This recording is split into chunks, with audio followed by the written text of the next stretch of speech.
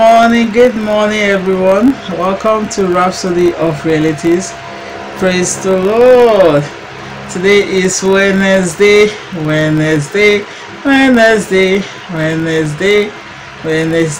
Hallelujah. Today is 27th of July 2022, and today's topic is beware of bearers of salvation. Praise the Lord, bearers of salvation. So before we start this beautiful morning, let's pray together. Holy are you, Lord, all creations,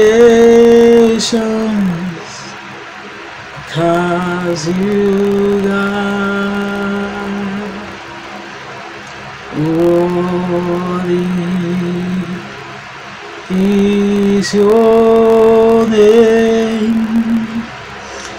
We bow down and worship you. You're the awesome God, a great God. You are God, mighty are your miracles. We stand in awe of your holy name. Lord, we bow and worship you.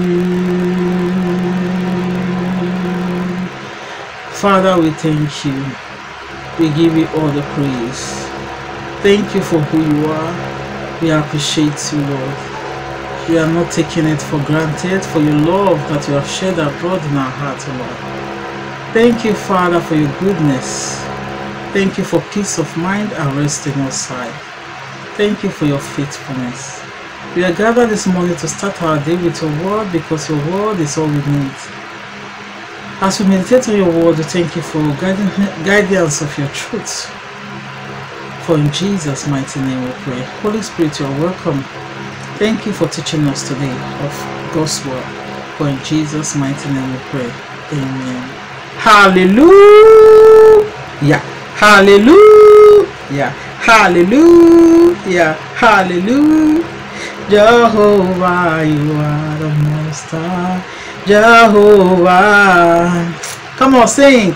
Jehovah, you are the Most High. Jehovah, you are the Most High God. Jehovah, He is the Most High. Jehovah, He is the Most High God. Bearers of salvation. And 1 Timothy 1 verse 11 says, according to the glorious gospel of the blessed God, which was committed to my trust. That's Timothy 1:11. And a man of God continuing. As Christians, we have a ministry of reconciliation. Our work of the gospel is to reach our world in reconcilement to God. We have to do it. Those of us who have believed in Jesus Christ have been brought into fellowship with God. 1 John 1 verse 3. But the whole world isn't. It is our responsibility to bring them in. Hallelujah. Jesus said in Mark 16:15, go ye into all the world and preach the gospel to every creature. Hallelujah. These charges wasn't given to angels, but to us, his disciples. They are Christians who pray to God to send angels to get people to come to Christ.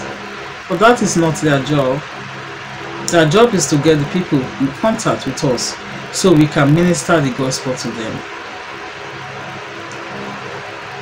We are the bearers of the message of salvation.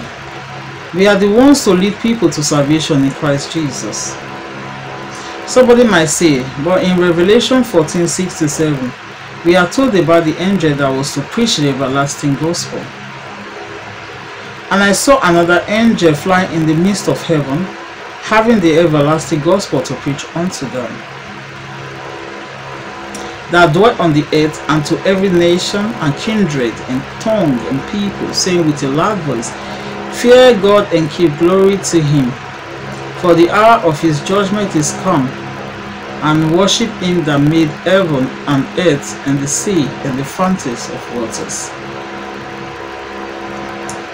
The message of this angel wasn't a message of salvation, but of judgment, as seen in the underlying portion above. Preaching the gospel of salvation is an assignment clearly cut out for us. In Acts 10, the Bible tells us how an angel was sent to a Roman soldier by the name of Cornelius. Acts 10 verse 1 to 3. But the angel didn't preach the gospel to Cornelius. Instead, the angel got him to make contact with Simon Peter, who came and preached to Cornelius and his household, and they received salvation. What an honorable assignment it is for us to be bearers of the message of salvation to the ends of the earth. Blessed be God. You should be glad about that. Make it your life work. You have been given the opportunity to serve in the gospel, to make his righteousness known and establish his kingdom in the earth and in the hearts of men. Hallelujah. We are the bearers. Hallelujah. Praise the Lord. You can, yes, that is Pastor make examples of Cornelius. We all know Cornelius' story. Cornelius was, then it was only the Jews and the Gentiles that received salvation, that they feel that the message, the coming of the Lord Jesus was for. Every other religion, every other tribes was sin. Hallelujah. They were pagans to them. Hallelujah. Only the Jews and the Galatians, they feel that Jesus Christ was just for them alone, that Jesus Christ came to die for them alone.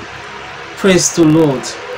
And so in this occasion, because God knew that Peter will refuse to go to Cornelius' house, because Cornelius was not Jewish.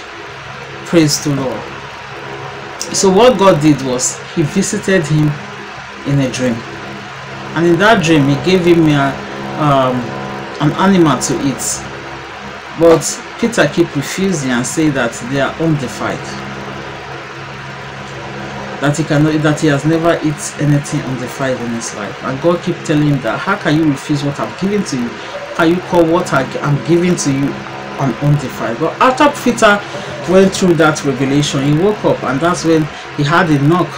So before then, God told him that there will be a knock, you have to answer, because then it was difficult. They don't associate themselves with those people. They just feel that Jesus Christ's death was for Jewish. Praise the Lord. They just feel every other person is a sinner, every other person is a pagan. They don't associate themselves with them. Hallelujah. Praise the Lord. Just like the way Jehovah's Witness does. If you're not a Jehovah's Witness, they feel that you are a sinner. They don't associate, because I was a Jehovah's Witness before, so I know how it is. You don't associate with anybody that is not Jehovah's Witness. Praise the Lord.